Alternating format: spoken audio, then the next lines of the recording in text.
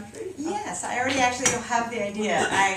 This is about one of the best, other than the New York Times list and the indie list.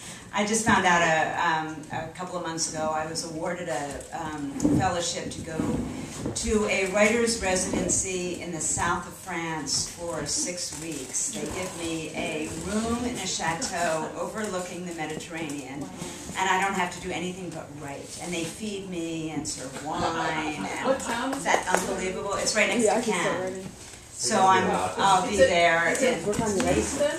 No, it's a little town called La Napole. Oh, okay. So I knew that the next novel had to be set in the south of France, and I have the idea. I don't want to talk about it yet, but it takes place along the coast there. So, Ellen, any plans to go on a book tour in Paris? Well, yeah, you'll be interested in this story.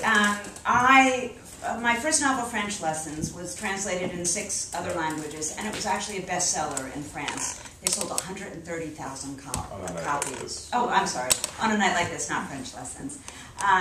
That's wishful thinking. So my French subagent has been dying for me to write another novel that can be another French bust. I've been dying to write the next novel that will be a bestseller in France. So when I finished French Lessons, we were in Paris, and I set up to meet with her, and I said, oh, you're going to be so happy. The new novel takes place in Paris. And she, ça va pas. Oh, no, ça va pas.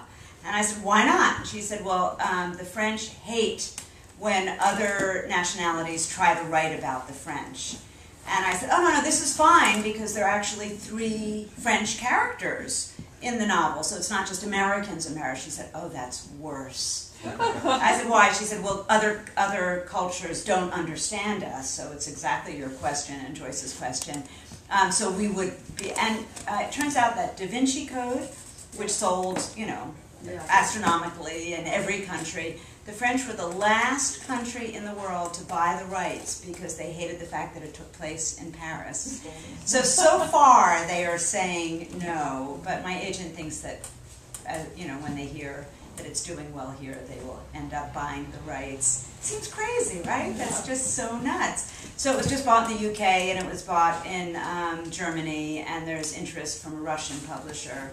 And that's all before the news of hitting the good list, so I'm hoping that there'll be more foreign sales. And the London publisher has asked if I'll come for a book tour, and it would coincide to when it will come out there in November, which is when will be finishing the residency in south of France. So I think I'll head there for a book tour, but I don't know anything about the other countries yet. But that's pretty fun. Well, and there's, of course, a big enough expat community in Paris that you could do it. Right. That's, I would love to have that happen on so many different levels, but we'll see. It's just a little crazy. Yeah, when I was teaching at the Paris Writers Workshop that summer, I gave a reading at the Village Voice, which you all know, which is this fabulous little bookstore in the 6th arrondissement in Paris, and it was about 110 degrees that night, Neil, is that right?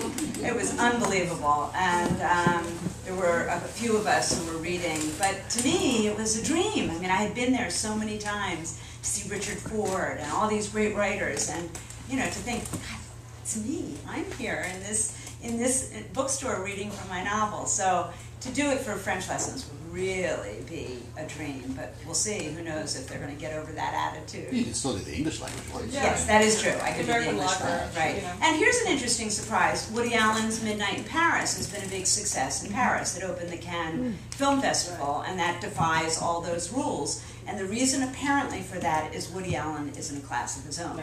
He is like not even considered American. He's just Woody Allen, and so it's okay for him to have his Paris movie. It's pretty funny. Like